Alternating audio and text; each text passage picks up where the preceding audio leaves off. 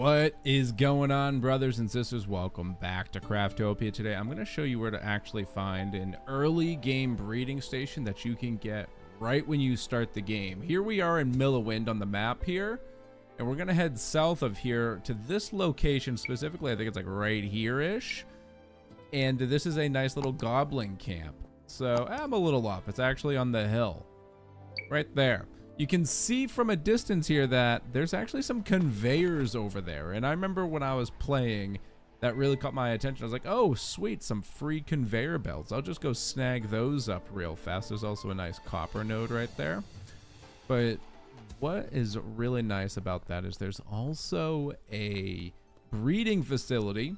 So obviously it's a free breeding facility that you can just pick up and immediately start to use. The best part about it is that normally to get your first breeding facility, you have to have a high enough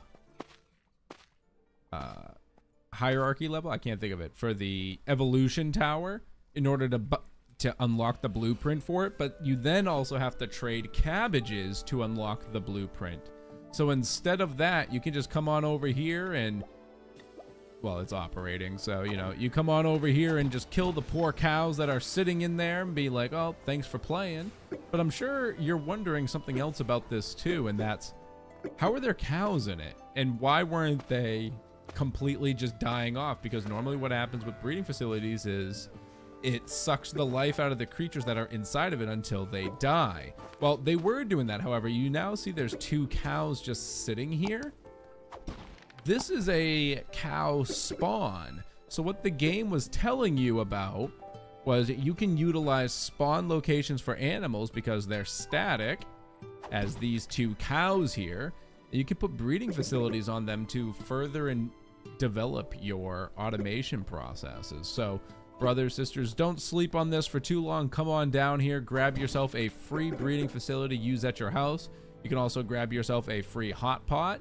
It's cooking right now, so I can't pick it up, but once it's done cooking, you can open it up, take out its contents, and be good to go. But brothers, sisters, if you found this helpful, make sure you hit that like button down below.